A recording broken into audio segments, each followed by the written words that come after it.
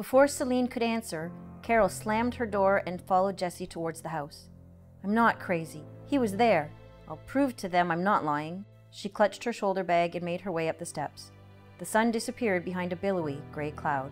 A strange silence surrounded her. Hi, I'm Leona Haas, and I wrote The Wielder. The Wielder is a young adult fantasy fiction that focuses on Selene.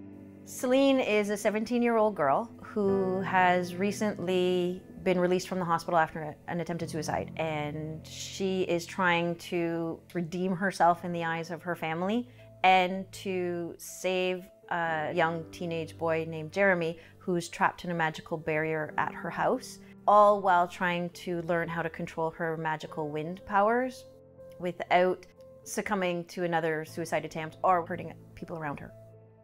My target audience is young adults.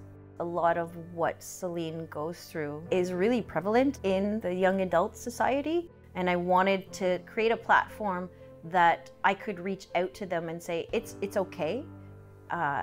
It's okay to be depressed. It's okay to be sad. It's okay to be afraid. Just don't let it eat you up.